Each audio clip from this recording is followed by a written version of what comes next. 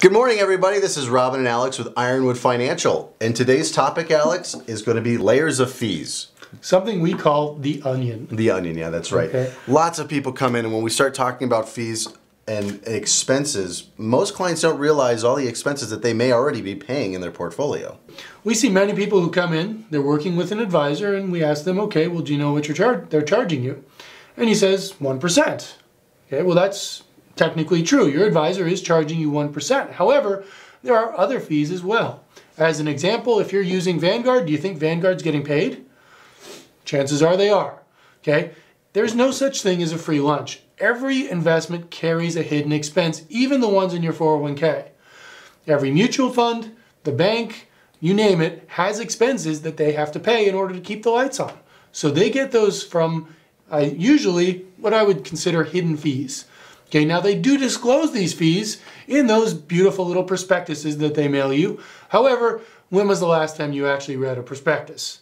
Obviously, there are going to be fees and expenses involved, but when you add all those up, it really does create a drag on your performance of your portfolio. So we really want you to know and understand what those are. So we're here to break it down, make it very simple for you, and talk about the different layers of fees that you need to be aware of before you decide what to invest in.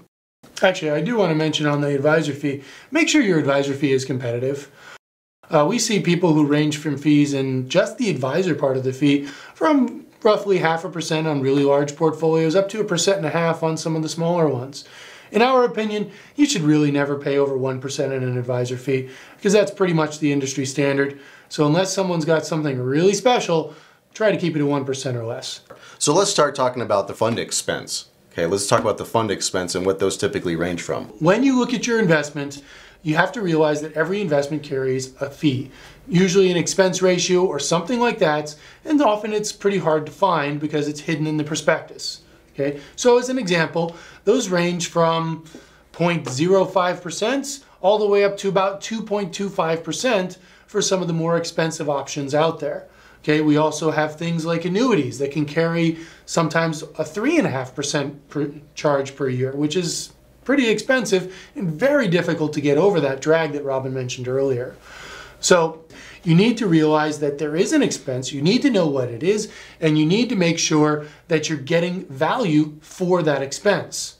Because if you're paying 2.5% for something that you could get for 0.5%, why pay the extra 2%? So when you look at them, you need to know. So first off, we've got your advisor fee. We've got your operating expense ratio. And then we have something called turnover expense. Turnover is really when a fund or a fund manager, Alex, has stocks or bonds inside their fund, how much they actually turn and buy and sell within that fund on an annual basis. One of the things that costs money is that might cost them trade fees, and obviously that's passed down to the client. The other thing it costs, though, is taxes, right? Every time they do that, they don't call us up and say, well, we're ready to sell this. We can't tell them, well, let's just wait until next year so we can save some money on taxes. But every time they make one of those trades, that's a taxable event. So if your tax situation is something you want control of, you need to be careful that you have control over the investments underlying your portfolio.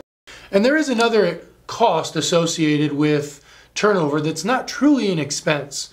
And what that is simply market dynamics. So when you look at it, I always use the example of an elephant standing on a raft.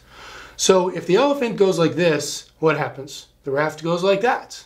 Well, some of these big investment firms are elephants on rafts. And when they're managing, let's say, $1 billion in a particular fund, they're not going to go out and buy $50 a stock or sell $50 a stock. They might want, let's say they like this company that makes this pen and they say they want to invest in it, they might put $50 or $100 million in it. Okay? Well, if they submit that order to the exchange, what happens to the price of that stock? It starts to tick upwards. Chances are no one's going to have $100 million worth of that stock they want to sell at that day at that price. So what happens is it's going to fill in little increments till they might pay an extra dollar per share for that stock. Now again, that's not an expense, but you can see how that would cost you total return when they do it. The last thing I want to talk about as far as fees and expenses is taxes. Taxes is a big one, but it's something that we can try and control in our portfolios.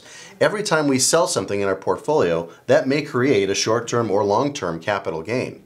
If we have a holding that we've held for less than a year and we sell that, that's going to trigger short-term capital gains.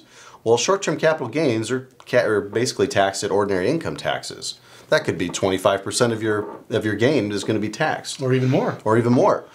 So if we sell something that we've held for longer than a year, that triggers long-term capital gains, which is definitely more preferable than short-term gains.